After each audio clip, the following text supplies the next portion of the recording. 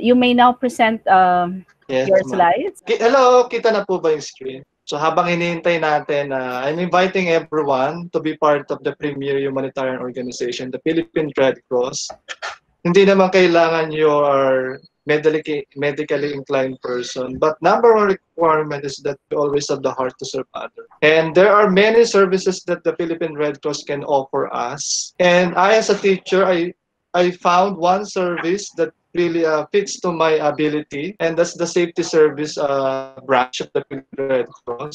And that branch is the responsible branch for training Filipinos in terms of first aid and basic life support. So if you're interested to be part of that such fulfilling experience, you may contact me or you can go to www.prc.gov.ph. May mga interesado po ba? Paano ba yung protocol nila? Kasi yung suhin ko last time, nangangailangan sila ng dugo. May mga nire-require yung Red Cross. Ano ba yung basic parang protocol para makakuha ng dugo sa Red Cross? Makakuha, sir, o makapag-donate. Number one requirement para sa lahat po, no, to clear things with the issue, the blood is free. The Red Cross is offering a good quality blood that is readily available for everyone. So, libre siya. However, you're going to pay only the processing. The processing includes the storage and how the process of making the blood readily available for the safety usage. So, libre talaga yung dugo. So, everyone can actually go to Red Cross and ask, what is the available blood for your medical use? So, hihingan ka lang naman ng mga forms na. Ang sabi ni Sir Duwad, you need to have like a card na nakapag-donate ka na ng dugo bago ka pa makapag-acquire ng dugo from Red Cross. So parang in exchange of the blood that you get from them, you also have a record na nakapag-donate ka na rin. So it is easier that way. So Cherry Ablan has a question for you, Aaron. Paano mo raw na manage na nag-training ka tsaka nag-serve ka sa Red Cross, may teaching work ka pa? That's a good question, ma'am. Actually, that time, I was given a chance to take study leave from the JRU to finish my master's day or Thursday or Saturday. Or sometimes, if the classes are canceled in the master's, especially in the UP, I dedicate at least my time to the Red Cross. No? I go to the safety services, train people how to do CPR, teach people how to do first aid, no? And that's how I get the time. So I don't waste time. So even though I don't have class in master, I took it as an opportunity to serve pa din. Using your time wisely. So, interesado talaga si Chering malaman kung kailan ka nag-asawa. Kasi, you know, pero kasing, di ba, pag galing kay Ma'am Camacho, no, jowa. Tsaka dapat may time kung kailan ka mag-aasawa. Ano ba? Lumagay na ako sa tahimik after I graduated 3 years ago. Tahimik na talaga yan. I can say that marriage life is a quiet place. A quiet place, a sacred place. That's Okay. one thing I learned from a marriage life. So after I graduated 2011, 3 years after my course in PNU, I went to a quiet place. And I do hope Sir Nelson will also Yes. go to a quiet place. Yes, go Nelson. Hindi lang quiet, a silent place. So good morning, everyone. Again, a pleasant morning to each one of you. I hope you are safe although in the midst of typhoon. And we are praying that this typhoon will leave sooner. Happy Independence Day, by the way, to everyone. An po sa bawat isa at kasarinlan na rin sa ating mga buhay. And today's coffee talk will focus on COVID-19 testing and teaching. And before I begin, I would like to do disclaimer. As I mentioned earlier, we are majority here are teachers. So I would like to tell you that I'm not a virologist, I'm not a molecular biologist, and I'm not a biochemist. But this sharing will focus on the collective learning experience, insights, independent researches that I'm done involving into the testing. I was part of the testing before the start of the pandemic. So it started I think, at the end of the March and April. the government calls for volunteers, or as I say, we call them augmented personnel. And by that, I took a risk, and the University of the Philippines blasted messages across the country recruiting augmented personnel that will take part of the testing procedure. Aside from that, I volunteered also to be part of the LGU testing center, the swabbing center in Manila for how many days? I think that is 3 days, but I was not involved in actual acquisition of specimen. So my experience involves into the RITM, working to the molecular biology lab, and working with the people there for I think a week or weeks, 2 weeks, and also working to the local government of unit in Manila for the collection of swab sample. And I also realized that this topic is not just about science and testing. I realized that COVID-19 testing is an interdisciplinary topic. It really touches our family, our community, your profession, at the same time yourself. Because I know after this talk, this is not just about learning. It is about awareness. And I would like you to build this sense that we are all involved in the battle with these trying times. In these extraordinary times, we are all involved. And we are all a part on how we are going to overcome this pandemic. And I also like to share time for you the effect of pandemic into teaching as a whole. What does pandemic brought us? What pandemic change? What does pandemic remodels, especially in the educational institution? So without further ado, I would like to start with my outline. So I would like to start with the overview of the pandemic, specifically on the major scientific development and studies on COVID-19 related to testing. So we have here the structural biology of SARS-CoV-2, the pathogenesis, and later we will focus on the specimen collection procedure. And what does the government do to this specimen? So as you heard in the news, the Department of Health is strictly doing some checking or accrediting laboratories how to support, how to deal with the testing. And finally, I reframe my presentation into processing. How we process the sample. So if you have COVID center, how does the subnational laboratory process the sample? And that involves the principle of PCR. I know most of you are here in biochemistry. I would like to make it as much as possible to the level that we can really learn and we can share to the family. And finally, what is the RT and PCR detection base of SARS-CoV-2? And lastly, the most important, I think, although this, and we are now going to start on the overview part. So let's take a look first and talk about the structural biology of the SARS-CoV-2. As I mentioned, I'm not a virologist nor a molecular biologist. Of learning experiences from the person I met in the RITN to the local government unit, and I did research and studied.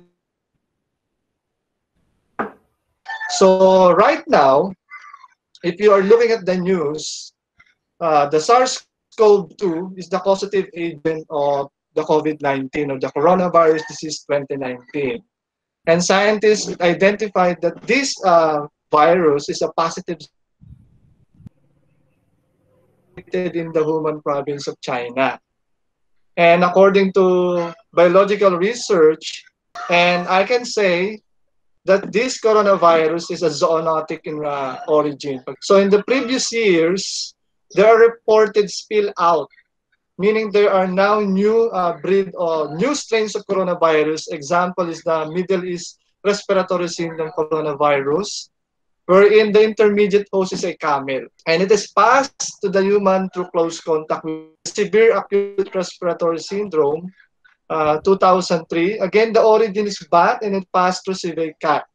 So the mode of transmission is close contact with the cat. Now, the SARS-CoV-2 believes to be transmitted through a pangolin, but other hosts of the SARS-CoV-2. So there's still a mystery whether the pangolin is the intermediate host of the SARS-CoV-2. And the final host is siyempre we humans. And I would like to also to reiterate that the coronavirus that we are facing now is the 7th generation of the coronaviruses. And it is the newest member of the beta coronavirus group lineage B, because there are several lineage of coronavirus A, B, C, and D. So at least we have now an idea what is the virus looks like and what is the origin of this one.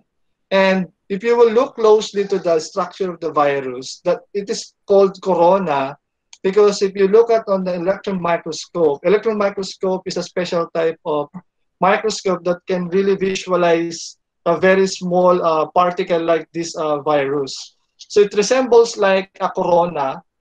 You see this one on the screen with a spike. The virus is structurally made up of different proteins. So these proteins are very important and essential to the role of survival of the virus. So here I have a diagram of the virus, the SARS-CoV-2. So you can see there a red color protruding structure, a yellow, the orange one, and inside that it's like a star inside. So this is just an illustration. So let me begin with the first structural protein. By the way, the structure of the coronavirus is made up of several proteins, and one of that is what we call the spike protein. And if you already watched Ma'am V. Camacho's sharing on the molecular structure, maybe you will have a clear knowledge and understanding what is this protein is all about. So this protein is very crucial for the binding of the host cell.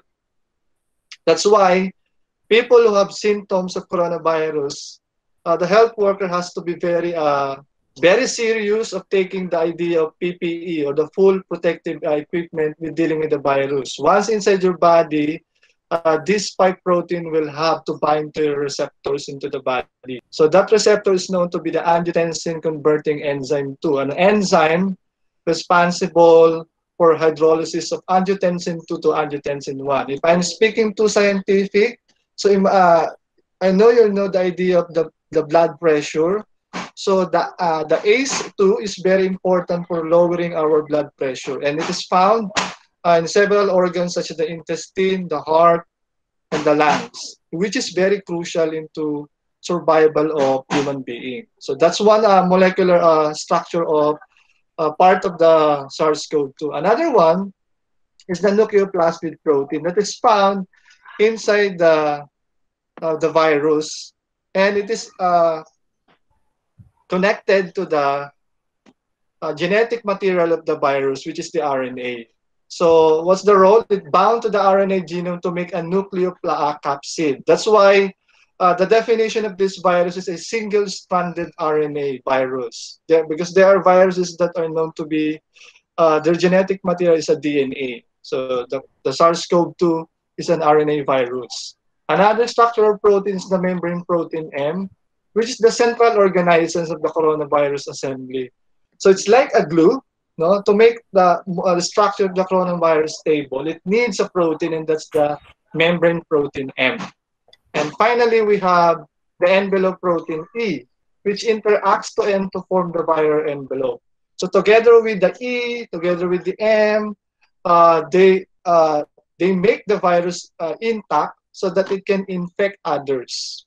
So this is the basic structural analysis of the SARS-CoV-2. Again, if you want to learn more on this, you can visit Ma'am V. Camacho's sharing on the molecular structure of SARS-CoV-2.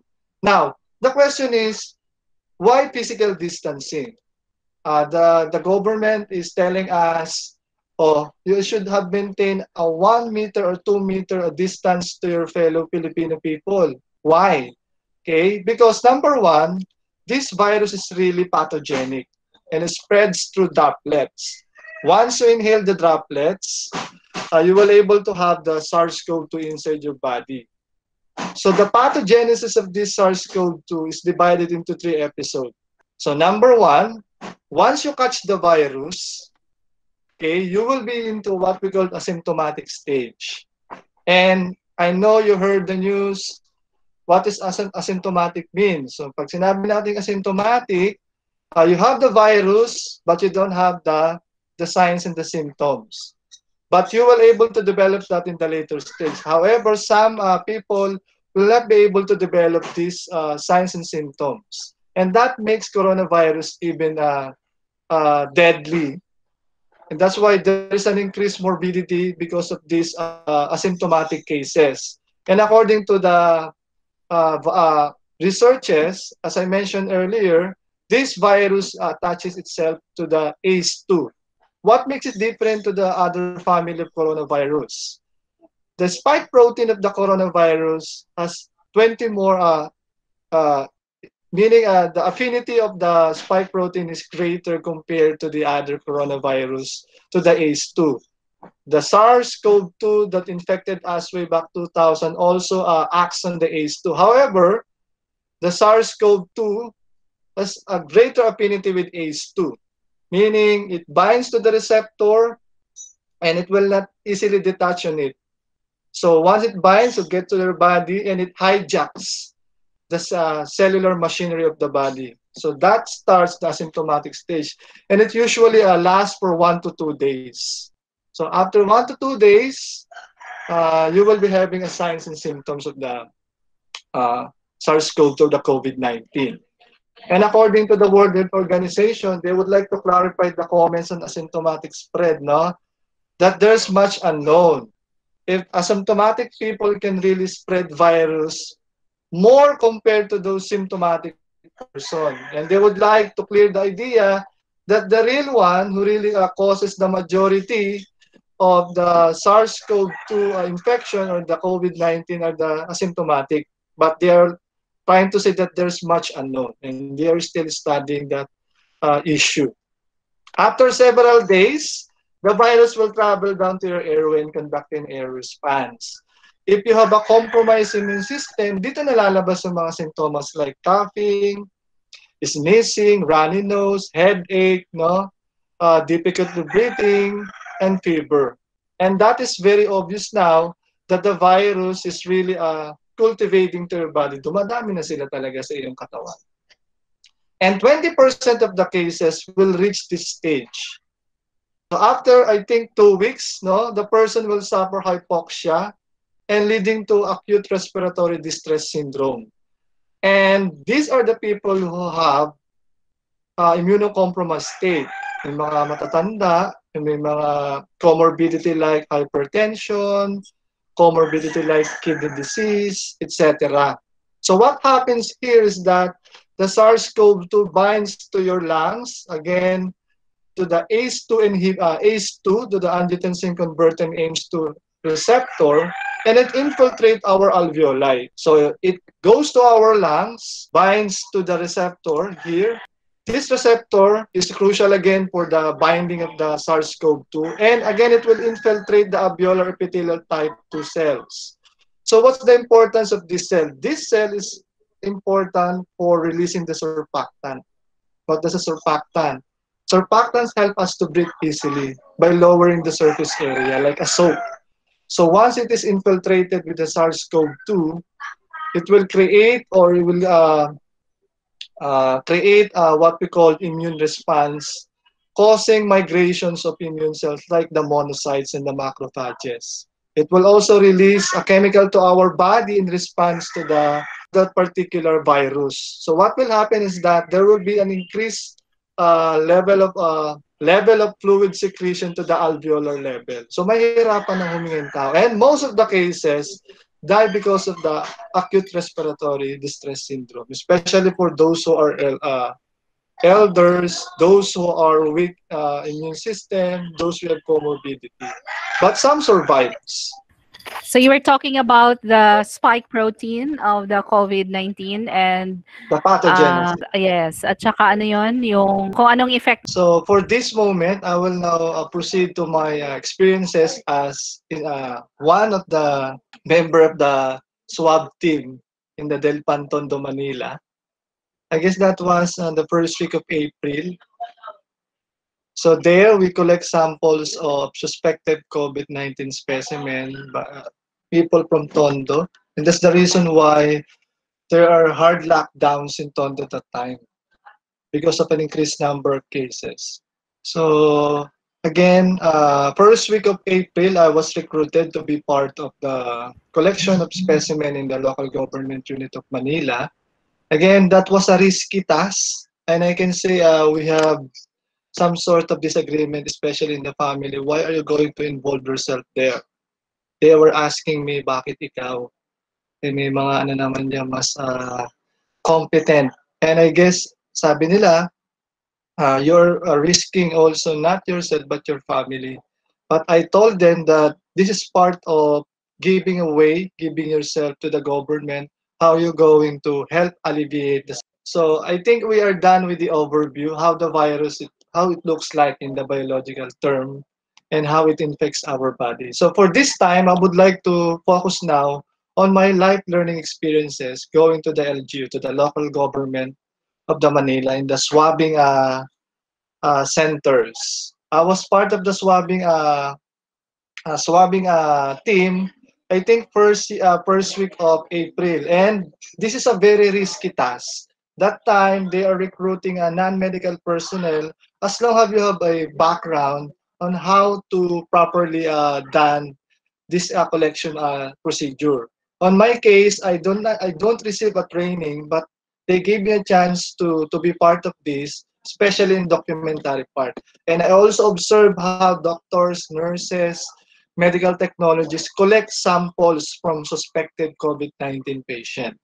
So now I would like to share to you those things that are important in the collection specimen of the samples for COVID-19. So for the collection specimen or the specimen collection procedure, you need to have a material. By the way, before you go to the collection procedure, kailangan mo magsuot ng PPE. I think you saw the PPE in the television, yung parang uh, full uh, full body PPE. And you Yes. have to wear that for at least imagine for 6 hours. Bawal umihi, bawal pumupo. You have to endure that, and that is really mainit sa katawan. Okay, napakainit niya po. At the same time, before you go wearing that one, you have to scrub your hands all the way up to your forearm, and you will be assisted by your partner in wearing that one because it is impossible for you to wear that to your own. Kailangan mo meron kang kasama, isuot siya. And unfortunately, we are not given a chance to take photo of the procedure on how to wear that PPE. Kaya sabi ko, sayang naman, that's part of the experience. So, paano kinukuha yung mga samples ng COVID-19 specimen? Kailangan dito ng tinatawag na COVID-19 collection kit. And it differs from local government unit. Maaring iba sa Marikina, sa Manila, sa Navotas, Quezon City, but there is a kit that you can find all the necessary materials for the collection of the specimen. We have the tube for universal transport media, the one that has a red cap.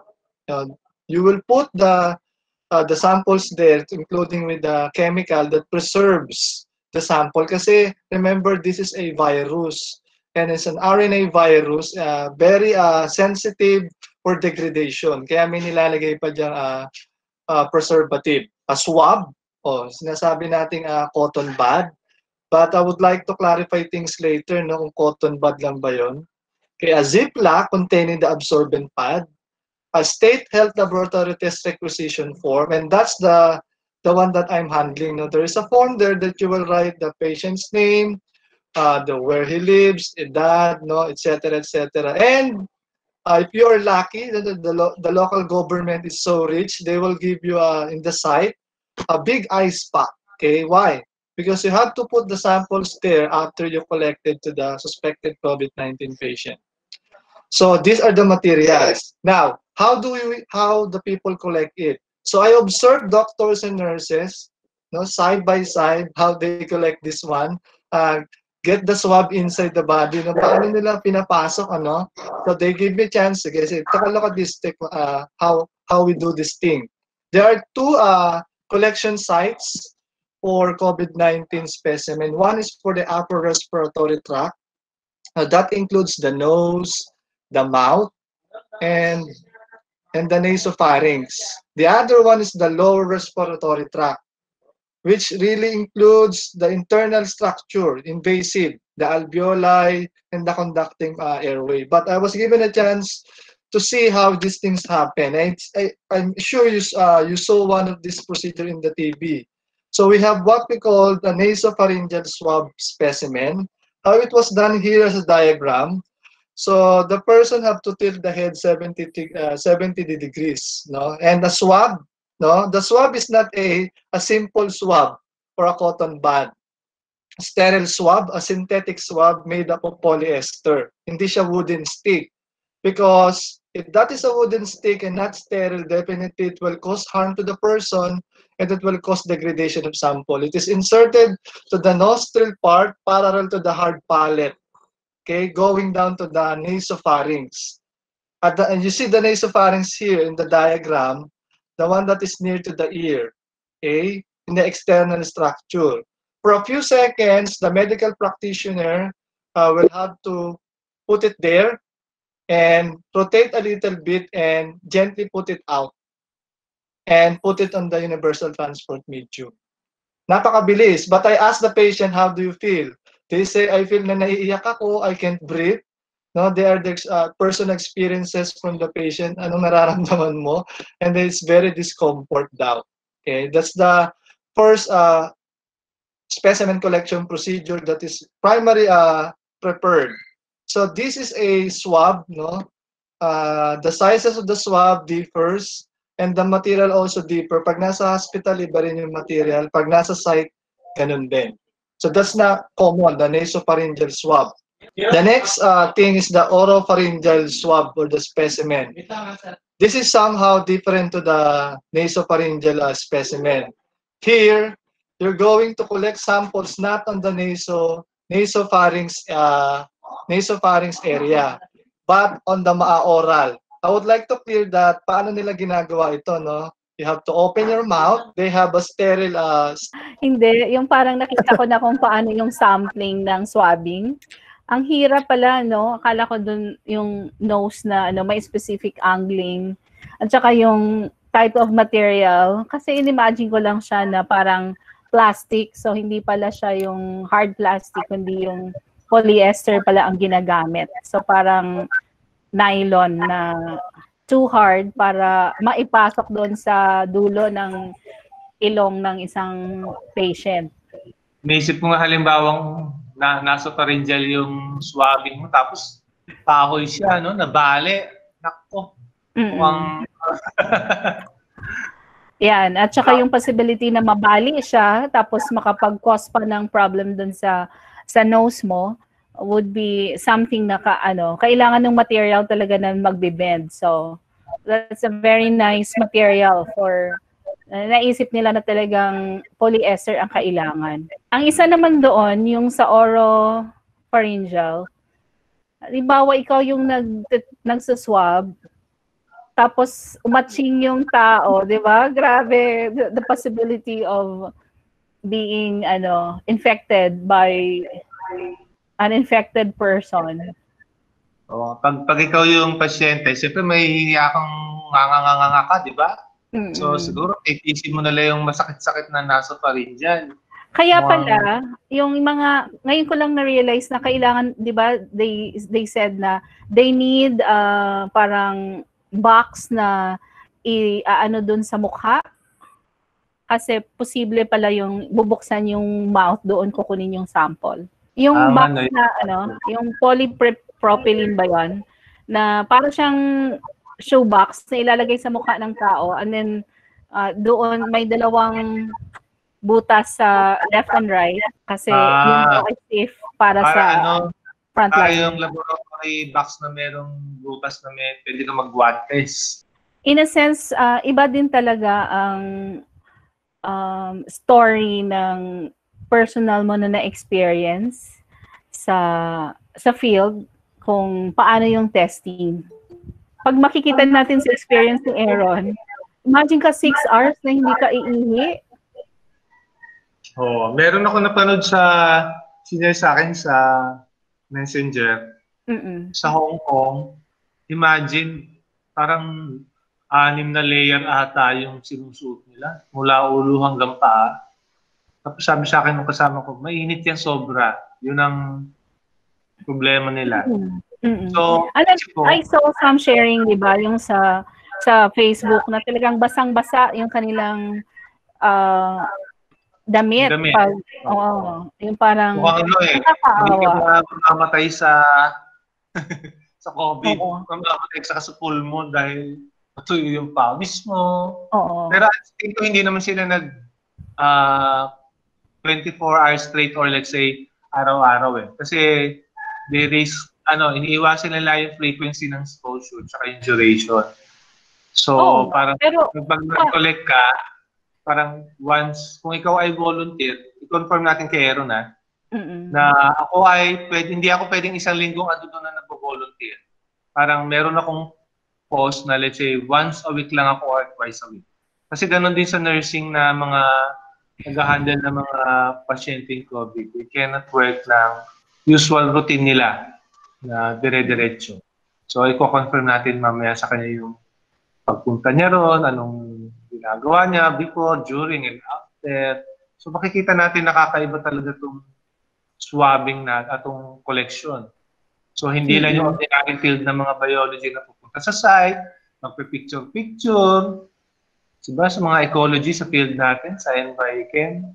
Pero ito ay mukhang talagang battleground. So, nagkakaroon ako ng idea na, okay, talagang iba yung scenario. It's really a battle. Parang sundalo kang pinapunta ron na iba ang laban. Nakakaawa pala talaga yung mga frontliners. Oo, hindi lang lalaitin, yung talagang parang persona non grata o pandidirihan ka ng mga kapitbahay mo kasi bakit positive ka when in fact you are there serving other people. At saka yung the fact na we wanted to go out immediately after the quarantine kasi akala natin okay na, but then even the sampling can be very difficult. Tapos tumaas na rin yung cases. Ang cases ngayon, around 24,000, 1,100. Siguro maganda rin natin itanong kay Sir Aaron. So yung pasyenteng kinukuhanan, siyempre minsan sa tingin ko may debriefing yung mga pasyente. Parang sa AIDS na bago ko. Hello, I'm back again. Okay. Po talaga, I went kanina sa Mars, ngayon medyo malayo na. Nasaan ka na? I guess I have to stay near sa rooftop na talaga eh. Sa bandang bubong na talaga eh. We have difficult signal siguro. The signal ang hirap. And, Aaron, ilang araw o kasi na-stress ka na sa kahahanap ng space mo dyan. Napag-usapan namin na 6 hours of being in that PPE is too much. Tapos, ilang beses ba per week ang service ng volunteer? Kailangan ba ng once a week or 2 weeks? I volunteered twice a week. Twice a week. That time kasi we lack personnel. Talagang kulang ang local government unit natin and they called for volunteers that time, especially assisting the swabbing part for the collection. And think of that is first week of April and we only have limited numbers of accredited subnational laboratory for taking the samples. Kaya the only credential I showed to them that they will allow me to join this risky part is my master's degree since I'm staying in the UP for the past months. So pinagbigyan nila ako and they nagbigay sila ng ng pipirmahan that whatever happens to me, hindi daw nila sagot. And sabi ko, and I take the risk just to be part of this just to be part of the solution, especially these trying times. So I've learned learned a lot wearing the PPE that time. No, number one, urination will not be part of your life for 6 hours. Okay. Second, no drinking, eating for 6 hours. Wow. Talagang medyo papayat ka doon kasi pag hindi ka sanay, you really have to endure those stress. But I'm very happy that I endured that. And it really gives you some idea of life, no? Sometimes you really have to suffer to learn something new. Mm. Next time ay nawawala po ako, baka nasa ano na ako, nasa water tank. Yan. This is part of the new normal po talaga. So I'm back here, I think, in the specimen collection procedure. Again, I'm telling you this story because I would like you to share this one time to your family also. What to be in the scenario of being a COVID-19 patient. So we're done with the nasopharyngeal swab specimen. So nakita niyo po ba yung sa oropharyngeal swab specimen? Okay. Yung mouth lang. Yan. Yeah, okay. Paano kinukuha ito? It's different. So kanina ang sa ilong, this time if the nose or the nasal passage is black, so let's say the structural defect on the nasal passage, the medical professional or the doctor will have to do the oropharyngeal specimen collection. So napakasimple. The patient have to tilt the head 70 degrees and open the mouth. So again, a swab will be inserted but with care. Bawal kasing dumikit yung swab sa ipin, sa dila, but only in the nasopharynx area in the tonsil. So they will get sample there for about few seconds. Then kailangan nila ng a depressor, a tongue depressor to clearly see the tonsil and the nasopharynx. And this is the swab sample. Meron ako sa bahay na uwi isa. Yung swab talaga, not the sample yan. Yan yung picture niya. Okay? It's smaller compared to the nasopharyngeal swab. Okay? And then place it to the universal transport media. If these two is inaccessible o hindi talaga po pwede, meron namang other route. No? Sa ilong pa din, no? Sa nasal, we call it nasal mid-turbinate. So they collect sample but not on the nasopharynx or the oropharyngeal route, but on the mid-turbinate of the nasal area. Hindi siya tatagos ng malalim but only on that mid portion. Okay, and the swab is different compared to the first two swab. Okay, ito yung itsura niya. Okay, and I asked the doctor, why doc you have a different swab? Okay, the reason is that the sensitivity of the mid-turbinate compared to the rest of the two. Yung the rest of the two kasi mas madaling kumuha ng specimen. And dito medyo challenging siya kasi you really have to be careful na you have to hit the mid turbinate of the nasal area. And finally, isa pang common is the anterior nair sa sa nostril part lang, okay? Pataas, here the patient have to be again tilt his or her head 70 degrees. Doon papasok yung swab, then the doctor will rotate or the medical personnel will rotate several times to the nostril area. If one nostril is inaccessible or there is some defect, they will have to try on the other nostril. And here's the example swab. It is called a plaque swab as compared to the first two swab na ginamit sa nasopharyngeal specimen and oropharyngeal specimen. This swab is somehow different. May mga parang small spike siya. The reason is to easily collect specimen on that area. And someone is joking, what is that? Sa mga Filipino term din, sabi natin, they call it kulangot. No, sabi ko, I would like to clear that's not the kulangot that is being collected on the anterior nair area. No, still, all of this collects respiratory secretion on the epithelial cells of the upper respiratory tract. Now, what if the patient develops severe syndrome? This for specimen procedure will not be possible. So ang ginagawa sa hospital is the invasive one. Okay? By the way, before to proceed to the invasive one, I would like to show you an actual specimen stored into a universal transport medium. Okay, this medium is important to preserve the structural integrity of the sample, especially the virus. And there are varieties of trademarks or brand na pwedeng gamitin. And I cannot say for myself ano yung ginagamit ng other swab collection center. But most commonly, ang ginagamit nila is Copan. I have here a picture of Copan. Yung red one, the solution red one, is the universal transport medium solution, and that is readily available to the swabbing centers. Binibili na po yan ng ating mga local government unit and national government such as the Department of Health.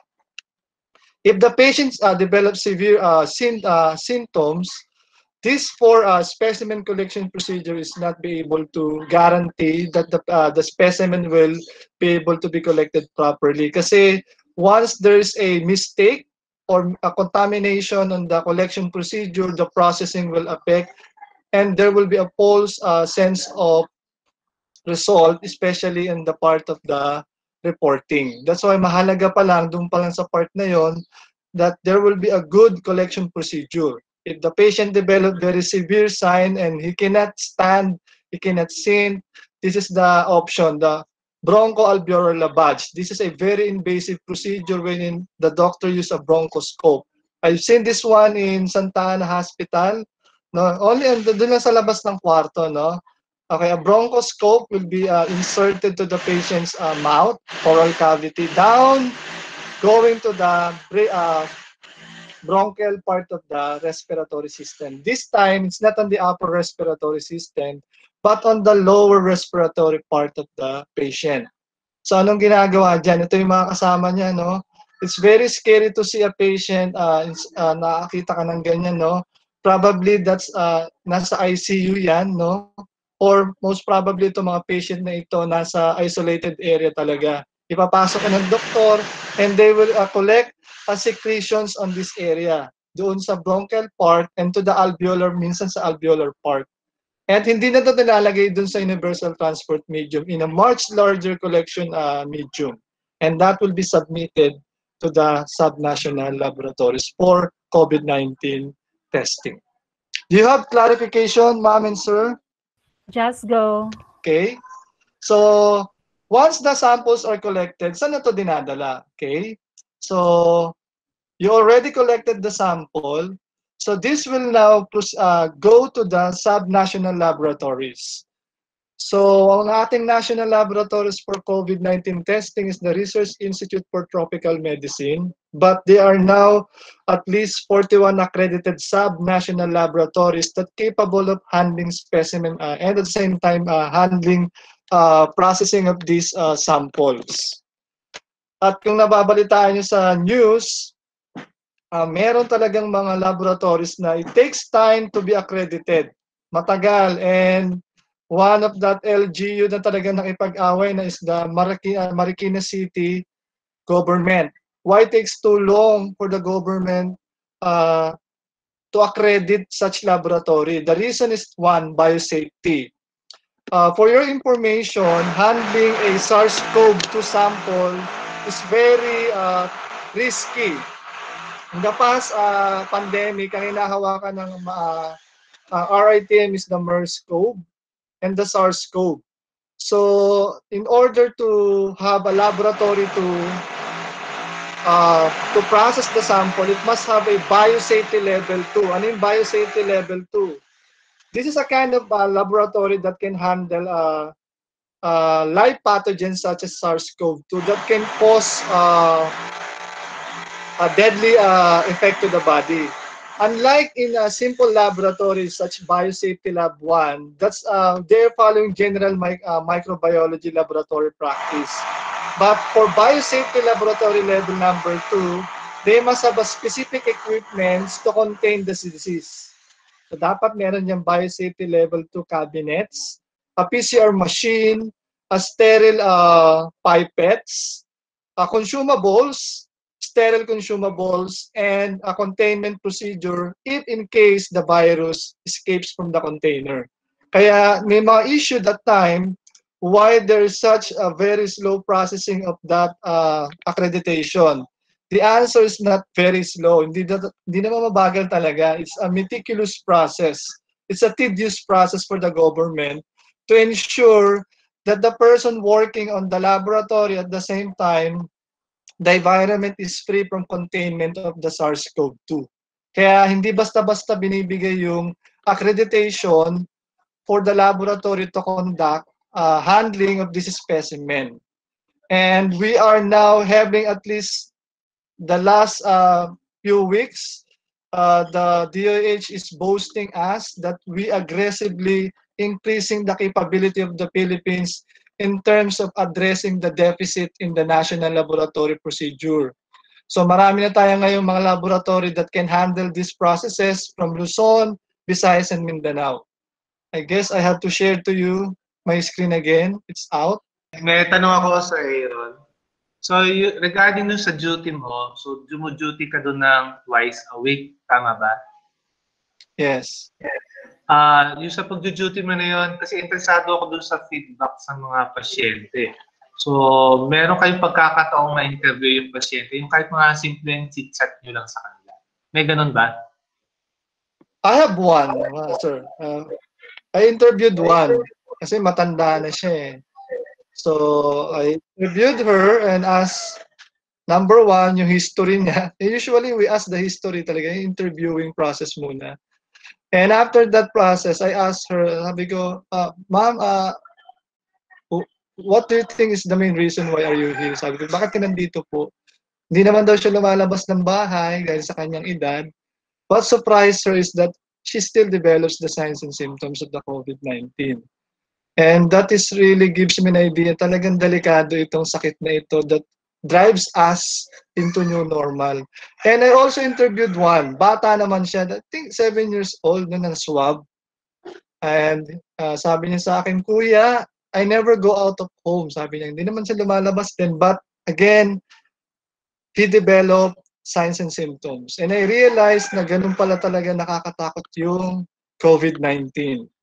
And right now, we are going back to work, and I would like to ask everyone's strict compliance with the government, especially with the health protocols. No, hanggat maaari nga dapat we have wag muna tayong lumabas if we are not, hindi naman talaga kailangan. Okay, and always wash your hands several times. Siguro kung hahawak ka sa doorknob, you really have to wash it at least. Yun nga yung sinasabi ng government and the World Health Organization, at least 20 seconds. Okay? Medyo nakakatakot po talaga. In terms of the biosafety laboratory, and the DOH is saying that we are aggressively having that laboratory. So if you have a suspected COVID patient to your sa lugar nyo, the nearest sub-national laboratory testing or the laboratory, doon dadalhin yung sample niya. So if I'm in Manila, we are blessed that we have a lot of laboratory testing centers here. Doon dadalhin yung samples. Okay, we have here the UPNIH, no? Tingin ko pinakamalapit. We have also the San Lazaro, no, sa Manila. And here the list, partial list of the biosafety accredited laboratory of the DOH. You can visit their website to look on the laboratory that is capable of testing and validating the result of the swab specimen samples. So, sabi ko nga, that's the reason why it takes too long. No? There are lags to the result because some laboratories are not really capable of doing mass processing of these samples. It takes really time, although they said it's 48 hours. Now, how did they process this one? Ito yung medyo scientific in nature, no? Medyo heavy ito, no? So once the specimen is collected, it will undergo the processing na. And the gold standard for COVID-19 detection, for your information, and you can share to your family, is no other than the PCR. Baka iniisip natin, meron naman the serological kit test o yung tinatawag na antibody. I will not assure you that the result of the antibody will give you a positive result compared to the gold standard, which is the polymerase chain reaction. And here, I think I will give you some scientific ideas how does PCR work. I worked with the molecular biology lab of the RI team for a week. And from that, I learned some biological skills on how these things work, okay? Basically, if you are dealing with PCR, okay, we are talking about the idea of genome, okay? Sa mga non-science teachers, okay, isipin nyo na lang yung genome is your identity, okay? What you are now is because of your genome. Kung ano yung genome ng nanay mo, tatay mo, ikaw yon. But in the sense of science, the scientific sense, no, a genome is comprised of the entire genetic or hereditary information of an organism. Pag COVID-19 ang pinag-uusapan, the genome of the virus is important for the processing of the test result. Okay, and that is the single-stranded RNA molecule of the SARS-CoV-2.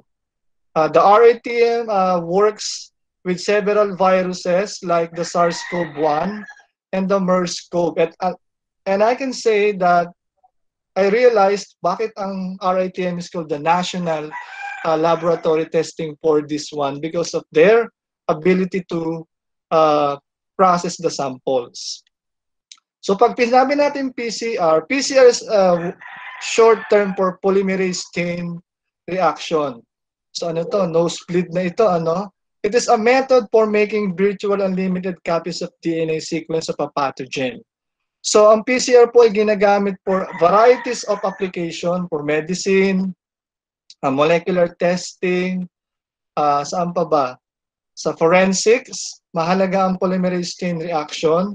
And ang other word nga dito is enzymatic chain reaction. Why? Pag sinabi kasi poly means many, pag dinuktong ang polymerase is an enzyme. Okay? Responsible for going the process. So, if you are dealing with polymerase chain, isipin nyo na meron kayong photocopy machine. Okay? You have a single page of your book. You want lots of copy of that single page. So you take that single page, you photocopy that, and you have a lots of copy of the particular page. So ganun yung simpleng idea niya. You are virtually making an unlimited copies of the DNA sequence, but not the entire sequence.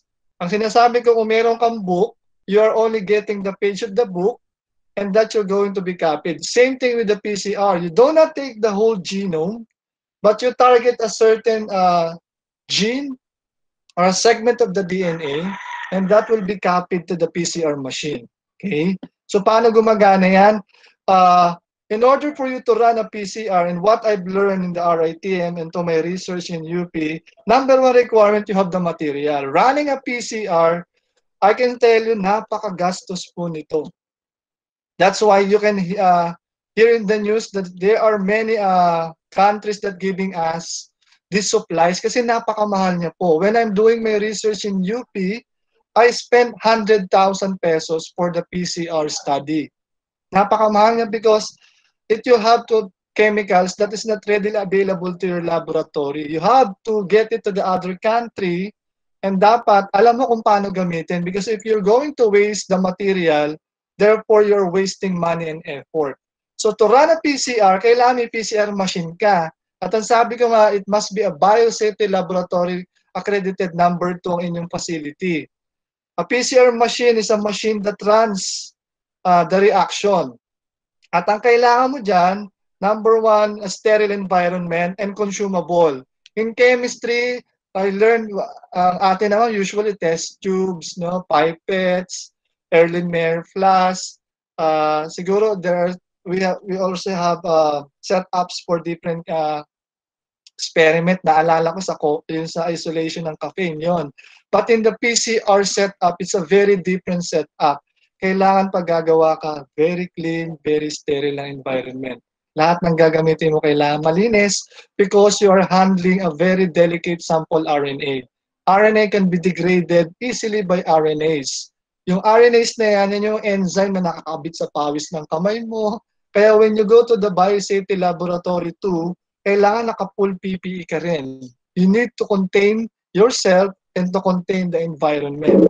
So kailangan may target DNA ka dyan. So in the case of SARS-CoV-2, no, hindi mo kailangan lahat copying yun. There's only a target portion of the SARS-CoV-2. And by the way, PCR is specially designed for DNA. And later we will see paano naman yung mga viruses like the SARS-CoV-2. You also need a primer. For those already have an idea what is a primer, primer is a short chain of nucleotide. Okay? So maikli lang ito that will flank, no, to the DNA as soon as unwind to the PCR process. May dalawang klase ng primer. We have the reverse and the forward primer. So in our modern time, hindi na tayo mahihirapan, lalo na ang Pilipinas, sa pagkuha ng mga primers to detect COVID-19 present because these are readily available from other countries na ginagawa na. On my study in UP, we have a local company here na gumagawa ng primer. So just give the sequence, create into the computer, then you will have your primer. And the nucleotide, the DNA polymerase, the buffer, and the magnesium chlorides are all can be bought into what we call testing kits. Itong testing kits na to, hindi mo na yung gagawin. You have to order that and make sure that when you order, that is compatible to the PCR machine at the same time to the consumable. When I'm referring to consumable, these are the PCR tubes, the one that you can see on the screen. Dapat everything is compatible. That's why there is an issue. Bakit ang mamahal daw na mga kinukuhang kagamitan ng mga ibang laboratories accredited by the DOH? The issue is the compatibility. And kung meron kang mas mura and that's not compatible, there's a big issue. So that's the component. So how it works? So ang PCR will work with this one, no? Very complicated, but para lang mapabilis, there are 3 steps, basic steps for PCR. Number 1, it's denaturation.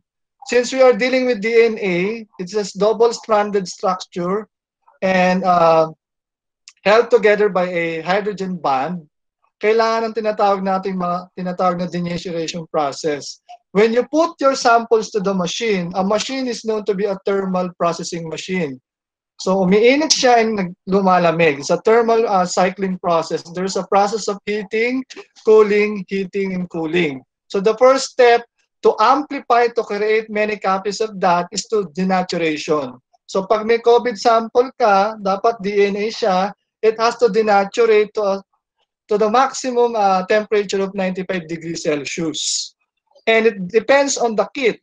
Ibang testing kit, 94, sagad na yung 95. Okay? It will unwind the double-stranded DNA. So after that, there will be a cooling process. Okay? So the cooling process is known to be the annealing. The temperature down to 55 degrees Celsius. And that's the point that the primer, the short sequence of nucleotide that you need to be targeted in the DNA will bind on it. Sabi ko nga, dalawa yan. The primer that is forward and reverse. So that primer will bind to the 3' end of the strand of the DNA. By the way, if you look at the DNA, meron yung mga 5' and 3' end. It will bind to that, the reverse and the forward. Okay, together with the DNA polymerase on the step 3, there will be an increased level of temperature, and that will cause elongation. The DNA polymerase brand is known to be a Taq polymerase. It is derived from a bacteria. It will bind to the primer and it will elongate, adding the nucleotides. Again, I would like to clarify that everything you see here is just a diagram. I'm planning to show you the actual setup of the laboratory. However, to make a more simple at the same time, as much as possible, mas madali, no? I would like to show you the simple process of PCR. Now, the problem is, the virus itself is an RNA, single-stranded. Kasi nga, sabi ko, you need to have a DNA. Now, every cycle that there is unwinding, annealing, and elongation, the portion of the DNA is being copied. So the problem is, what about the DNA? The RNA of the SARS-CoV-2 rather. So dito gagamit ng tinatawag na reverse transcription polymerase chain reaction, and that is the gold standard for COVID testing. Ang ginagawa dito sa lab is you first isolate the ribonucleic acid or the genome of the SARS-CoV-2. Now, once you isolate that in the laboratory, you convert that to what we call complementary DNA. So paano ginagawa yon? It's the same process with PCR. However, you will make use of what we call reverse transcriptase, an enzyme that creates a complement of the RNA, making it a double-stranded. So pag double-stranded na siya, it can now undergo the PCR. So right now, in our present time, and I visited some of the subnational laboratories, they are now using kits. So meaning to say, wala na silang problema when it comes to preparing it. What I'm telling is the kit is there are no procedures that you need to follow. Just follow the procedure and you will able to get the result. And RITM, by the way, I would like to share you this one. This is the genome, the entire genetic material of the SARS-CoV-2. In getting the primer, usually they get the spike protein, the N, remember kanina, the N, and the E, and the ORPF1. So when dealing with the primer, the laboratory will have to take a targeted part of the RNA. So that sample will be targeted and they will make primer. So again, you are no need to sequence the whole genome, just a portion of it, then it's ready for PCR. For the specimen that we get from the swab, ganun din yung ginagawa. Okay? Now, how is being processed ulit? So yan, we have RNA, cDNA to the PCR. Now, for the RITM, they have a different way of processing it kasi nga sila is sub-level 2 laboratory. At the same time, I heard that this is already a basic, not basic, no? Biosafety Laboratory number 3 ng RITM. So ganito lang ginagawa nila. Once they get the sample, they will have to put it on the LIS, write it on the computer database para meron silang copy. Now, they don't do RNA extraction right away. What they did is inactivate the virus. How do they inactivate that? There are several ways of inactivating the virus. And the one common that I witnessed is heating. When you heat the SARS-CoV-2 to a certain temperature, 56 degrees Celsius, it will inactivate the protein structure of the virus. Not the RNA, but the structural protein of the virus, causing an inhibition or infecting the laboratory personnel. So hindi na sila mahawa. No? Then once they did that, they do RNA extraction. And I guess I cannot explain to you the whole process, but again, when you do RNA extraction, here you can see there are many kits that are available. Maraming kits na available dyan. No, I guess when I do my research in UP, sabi ko nga, RNA extraction kit, depending on the sample, ranges from 30,000 to 100,000. And that's only for RNA extraction. Okay? Yan yung mga chemicals na ginagamit depending on the brand. QIAGEN is an international brand. And I guess most laboratories using QIAGEN for their RNA extraction. Once they did RNA extraction, they get the genome, they lysis it, destroy the structural protein, and isolate the pure RNA. We now proceed to the PCR setup. As you can see on the upper right picture, these are consumables. Meron kayong makikita dyan na parang fume hood. That's not a fume hood. That's a biosafety level number 2 safety cabinet that is capable of containing the material at the same time, preserving the RNA. Kailangan ma-preserve yung RNA because contamination is a very risk in the laboratory. That's why kailangan talaga, you have to carefully handle those samples. So may makikita kayo dyan mga box na maliliit. Ang laman niya na may pipette tips. In laboratory like microbiology, we are using the micropipettes. No? Yung talagang, it can measure microliters. And for a PCR run, there are now available steps para steps so that you can go to the reverse transcription process. Once you get the RNA, you can convert that RNA to the complementary DNA structure. Then finally, you go run to the PCR PCR setup. Here you can see a PCR machine. It's a BioRad. It's the same PCR machine I use in conducting molecular diagnostics in RITM and my thesis.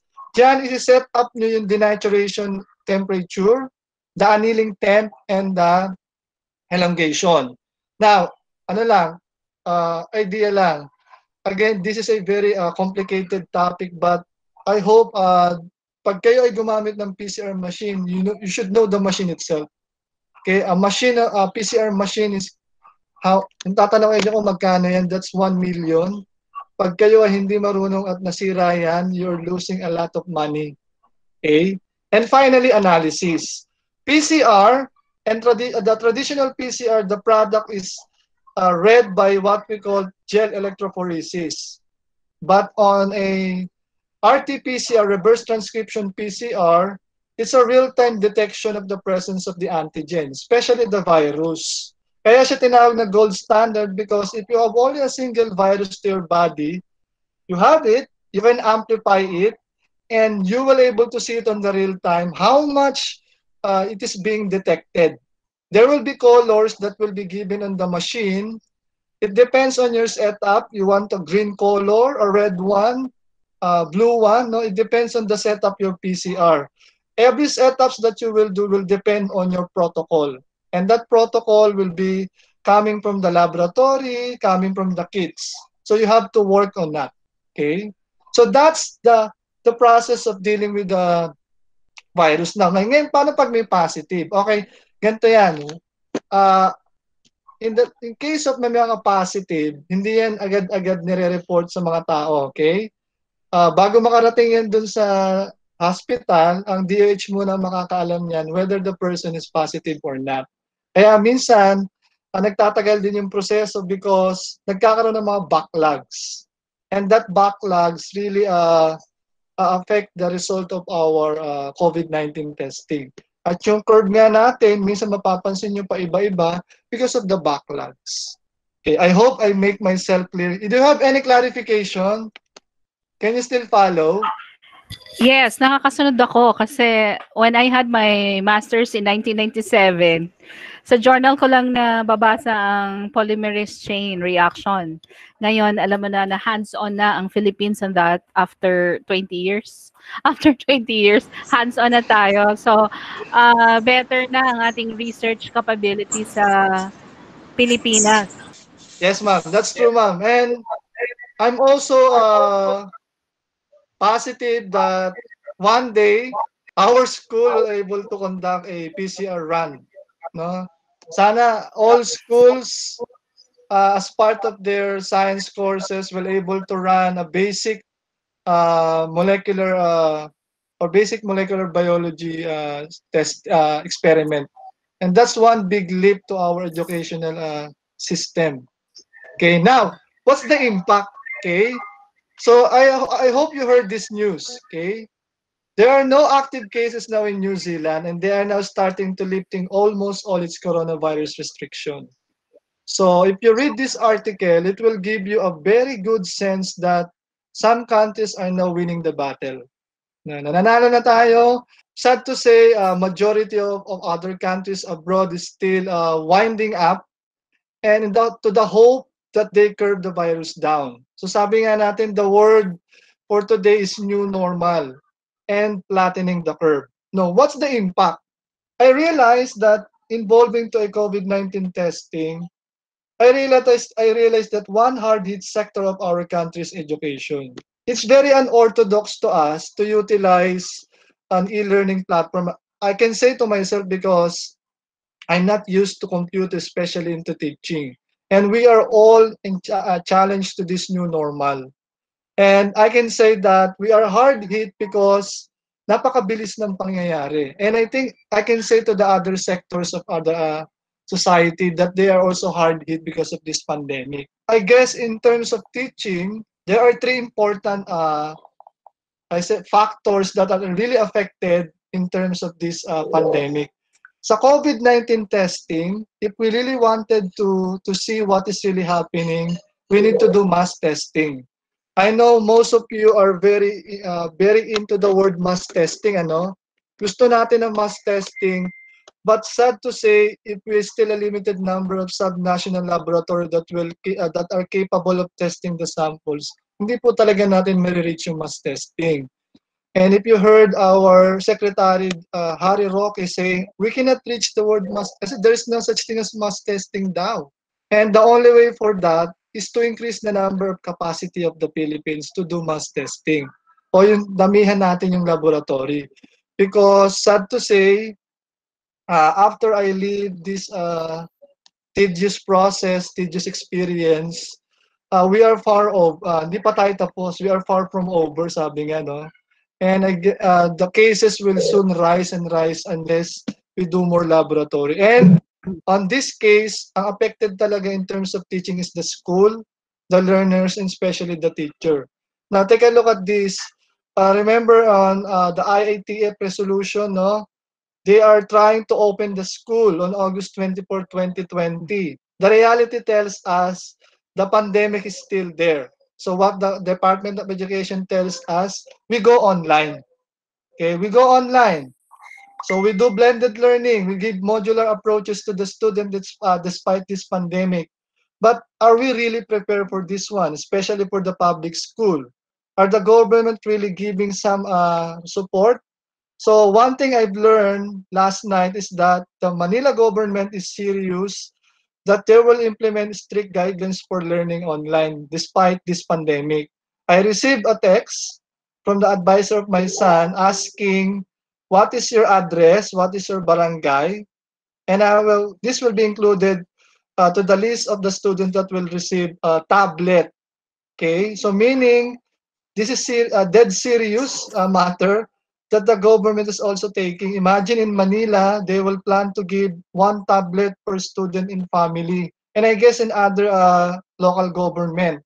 But the impact is that when you have a tablet, you must also have what? Internet connection. And in this new normal, we are hard hit with that, with low bandwidth, low slower internet connection. And I guess these are the things that will really affect the school.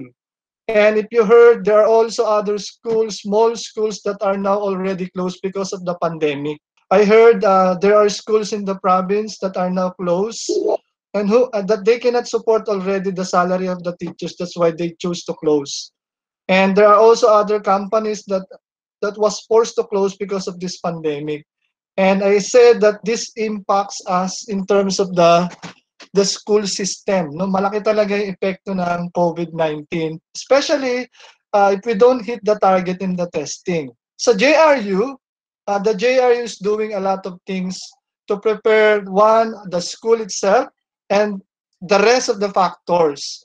Very good nga rito, we are preparing a summer math camp in junior high school via Zoom cloud meetings.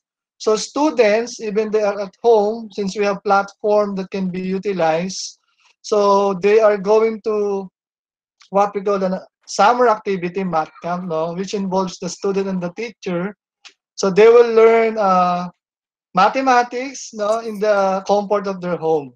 And I would like this opportunity, no, para magano na rin Mag-advertise. mag-advertise, okay?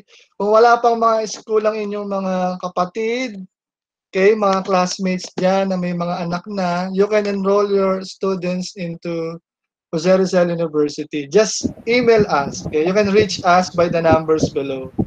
Or you may visit the www.jru.edu. Okay? So, yan. So, sa mga wala Sir pang... Aaron, Yes? excuse me. Yes, Ma'am Lawrence? Hi, Sir Aaron. Opo, idagdag ko na rin po, aside from our summer math Go camp, ahead, we ma'am. also have journalistic writing seminar. Yes, we have. Yes. How about in the BT department? Ma'am And Francia? also, yung, sa research po, sa research, meron din po. Yan. So this is our plan for our school. No, we are not left behind. We would like to engage our students, even despite this pandemic. No, marami kaming ginagawa like this one activities available for the student. Again, enroll now in JRU or visit www.jru.edu. Okay, that's Sir Aaron, yes. si Tepes. Ma'am Actually, Tebes. we will also launch the summer camp regarding Rizalian Wizard. Yan. That is under social studies. Also, want to enhance their skills in world history and economics. Yan. So it's We will now. have the summer camp. Thank you, Ma'am Lawrence and Ma'am Stebes. So Thank you. we are boasting here our capability as a school and university. No, we are not left behind this pandemic. How about the learners? Okay, ito nga yun. There are school closure during pandemic. That's a very alarming impact of the pandemic. For the learners, okay, one news that I heard is that according to the United Nations, the pandemic risks pushing millions more into child labor. So we know that our country is a third world country, and sabi nga ng DepEd, if the teacher cannot teach the student, it is the role of the parent to teach them. no, during these trying times. But the problem is, if the parent is not willing to teach the student, no, mahirap yun. And therefore, some countries are reporting child labor. Instead of going to school, they push their child into labor industry. Pinagtatrabaho na lang, okay, instead of going to school because of inability or access to the online platform. And that's a very alarming issue now that really impacts our educational system. Dito sa Pilipinas, although there are little reported cases, may mga ganyan ng mga kaso that instead going to school, why not sell vegetable to the market since we cannot afford going online. But again, I'm saying that our local government units are doing their part to make sure no one left behind this pandemic.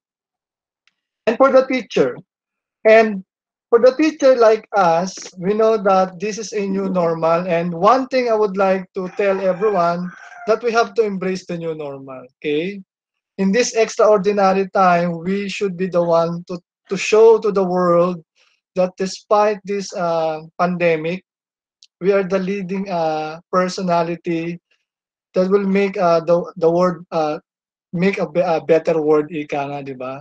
We must embrace the reality that this is already an online learning class, that this will be a new platform to us, or I can say very unorthodox to us. No, and I believe we are very versatile person that once we do it, these things every day, we can make a better living and magiging parte na ito ng ating pamumuhay. And that's all I think. And if you have questions, and I guess this is now open for questions now. Thank you, Aaron, for your very meaty presentation. You have gone very far, far, far from 2011 until now. So you are one of our promising scientists in our country. And hopefully this will not be the end of your quest for knowledge, but it's still, you will still continue doing it. Okay, anyone who has a question? Hi, ma'am. Good afternoon. This is Ro from Yes. JRU.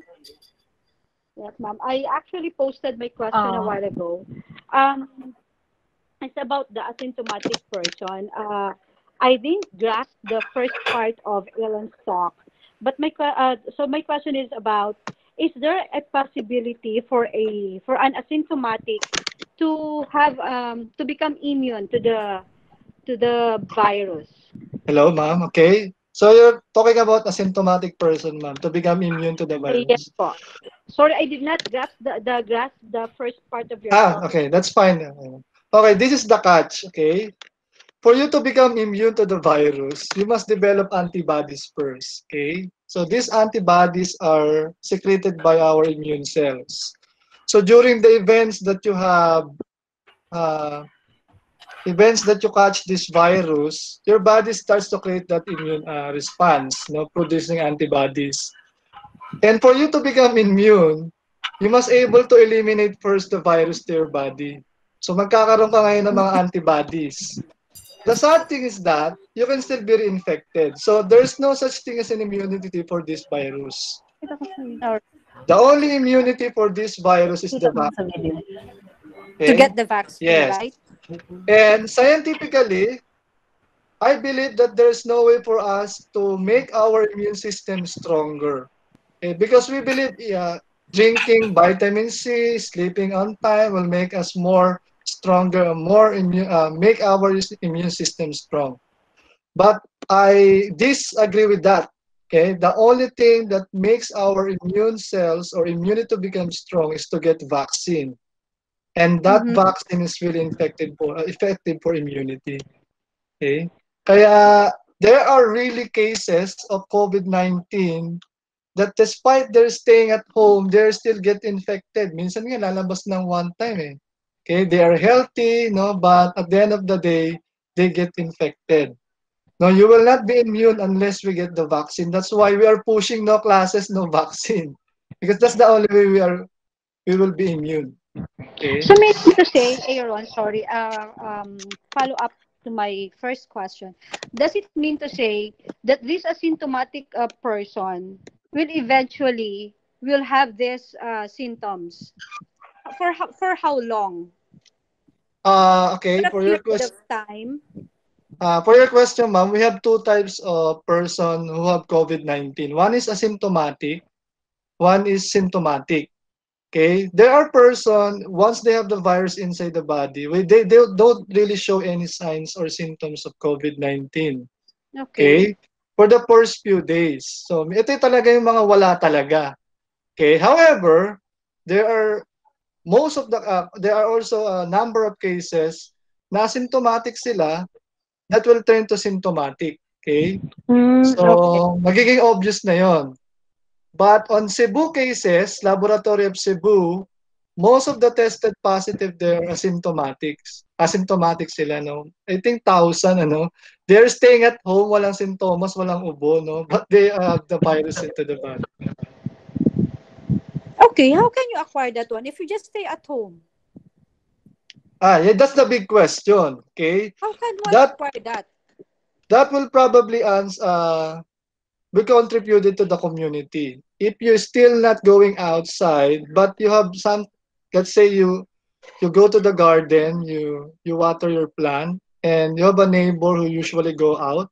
Remember, this is a droplet, no? Although hindi kayo nakipag-usap, baka there's chance of transmitting the droplet from the air going to your location. That's why it's very mysterious why there are some people still get infected even they don't go out of the house premise.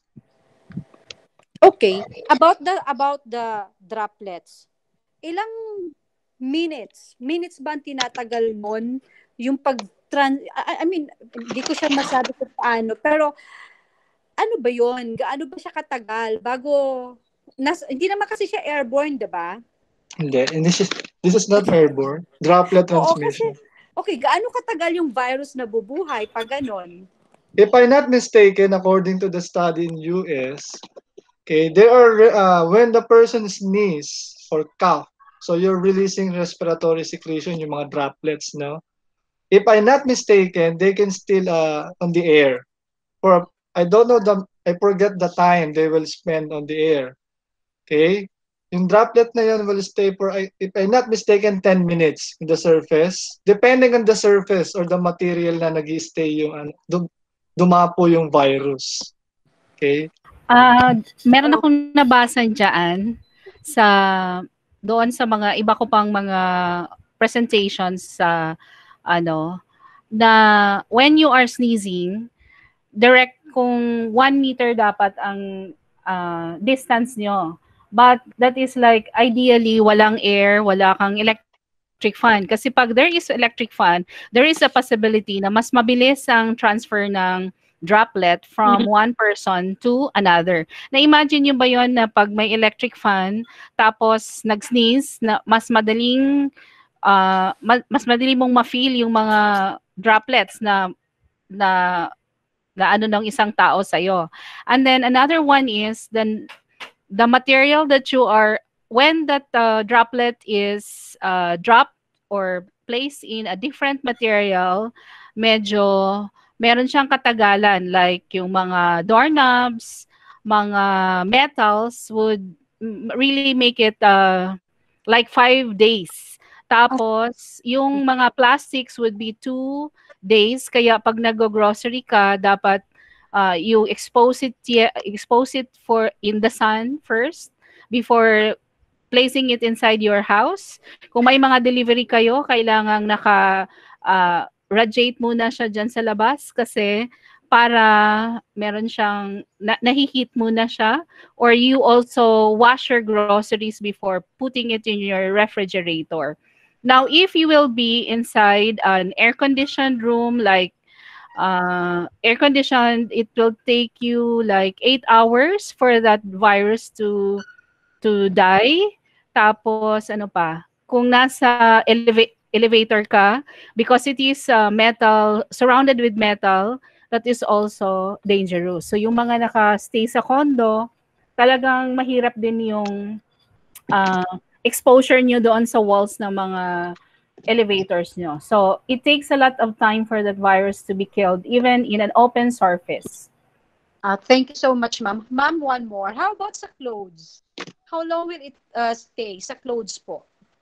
Um, Sa cloth. Kasi ano siya mga 2 days ba? Kasi depende sa type ng cloth mo.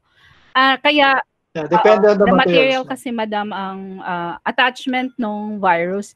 So kaya nga 'di ba ang sabi nila, once you go out and you come in, you have to go directly to the shower room, tapos kailangan mong i-shed off lahat ng mga damit mo and then wash it before going and socializing with your family members.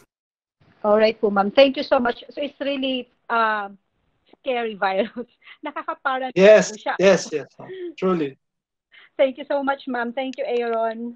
Any more questions po from the group? Good afternoon po. This is Marby from UARM. Hi, shout out nga pala, Marby. Marby is a medical student and a future nephrologist. Uy, be! Hi, good afternoon po. So, ayun, sir, may question lang ako kasi sabi mga tedious process yung PCR and kasi yung news ngayon nga na parang ang daming cases kagad, may fresh and old. Is that directly related to it? Na yung kulang, konti lang yung facilities noon, tapos ngayon lang nag-boom, kaya nag-catch up lang ngayon? Or talagang may factor na mas dumadami yung cases, mas marami din silang backlog? Kasi nakakalito na po actually kung ano yung fresh and old. Parang nakaka-panic din kasi yung balita na makikita mo 22,000 something na ganon. So, is that something related po sa yung kakulangan ng facility? Gaano katagal ba ang isang PCR processing? And yung personnel po na gumagawa Okay. nun? Sige, thank you, Marby. First, I would like to answer your question. How long talaga yung PCR process? Kung masipag ang isang scientist or a molecular biologist, tatagal yan. Ang RNA extraction will last for an hour, siguro 3 hours. No? Dire-diretso, walang ihian. Okay? What I experienced, talaga walang tayuan yan. 48 hours, mapaprocess na lahat ng result. However, Ilang samples ang isang loading ng PCR machine sa RITM? sa PCR machine, ma'am, it depends on the brand. In every PCR machine, there are 96 well plate. May mga butas yon. Okay? At hindi nyo pupunuin yon. Usually, 40 ang maximum ang nilalagay mo. The rest ay bakante. Because you have a sample that is a positive. Positive sample, negative, and the sample of the patient. And you need to correlate the result of the PCR to that. Kaya medyo matagal, Marby, no, I cannot speak to myself, but what I experience is talaga yung yung kakulangan ng national laboratories na subnational laboratory. Okay? Sa RITM, kung pupunta ka diyan, libo-libo na ang pinaprocess diyan, and due to the strict implementation ng ISO, talagang hindi po pwedeng hindi maproseso lahat dyan. Okay? At the same time, in other subnational, the only problem I see is that more swab center, ang dami nating swabbing center actually, ang dami, less subnational laboratories. That makes the result, hindi siya nare-report agad, no, nababacklog. Kaya magkakaroon ng fresh at yung mga new, yung fresh saka yung old cases. Doon ko nakikita maraming swabbing center, but the confirmatory centers are less. I guess we have already extended for 12:35. Yeah. So may I ask Sir Nelson to wrap this up so we could have our lunch? Individual lunch. Okay, so maraming salamat Sir Aaron. Maraming salamat sa inyo, mga participants. I-on ko lang aking video. So, if you're going to take a look at yung mga nag-stay, you can see na Sir Aaron presented the science and technology of the virus and its detection. We also see yung kanyang experience. So, bukod sa science, meron pa yung, kumbaga, Sir Aaron is able to humanize the science in the person of someone who is in the field. So we could also see na yung mga coffee talks natin dito, what we can get is yung mga kwento, hindi lang nagiging kwento na, kundi nagiging involved na tayo kasi someone from the community is there. Someone from the community was, or should we say, in the front line. So nagiging problema kasi natin minsan sa Pilipinas, ay sila lang yan eh. Hindi totoo yan, gawa-gawa lang ng gobyerno yan. Pero makikita natin, ay, totoo ito, nangyari to sa kasama na. Halimbawa na lang, sa community dito sa Cavite, 10 kilometers yung layo ng community na na-report na mayroong positive values, positive sa COVID, matatakot na yung community kasi alam na nila. Pero kung nireport nila yung sa Mindanao, sa Davao, wala kang pake kasi malayo sa iyo. So, wrapping up, maraming salamat Sir Aaron sa mga non-science major natin na isipan. Kumbaga may dagdag tayong kaalaman sa mga terms, bakit ganito yung nangyayari. So, hindi tayo makikinig sa mga fake news. Nakarinig natin kay Sir Aaron, ito yung totoong nangyayari. So, yan lang and maraming salamat. So, Sir Ma'am Vic, baka meron kang closing remarks sa atin? Si Sir Aaron, meron bang closing remarks before I close this? Yes, ma'am. Yes, ma'am. First of all, maraming salamat. And for those my colleagues from the JRU, thank you very much for having you this time. Ma'am Rob, Ma'am Francia, Ma'am Esteves, Ma'am De Guzman, Ma'am Karen, who else are present here. I would like to tawagin sila, no? Ma'am Lalaine, Sir Layage, and yung mga nasa kanina pa, no, na nawala lang. So maraming salamat for your time. And also kay Sir Ryan Lansaca ng Idol ng Chemistry Group. Okay. Thank you very much, Sir Ryan. Okay. Thank you po. I work with UST, no? Siguro mga 1 month in the laboratory, no? Doon sa RSCL niya. No? Mga 1 month siguro. Matigas daw ulo ko kaya pinaalis agad ako. So thank you Sir Ryan. And to my classmate, batchmate, John Ernest Pesalbon. Thank you for your time. Joel Asanza, thank you for your time.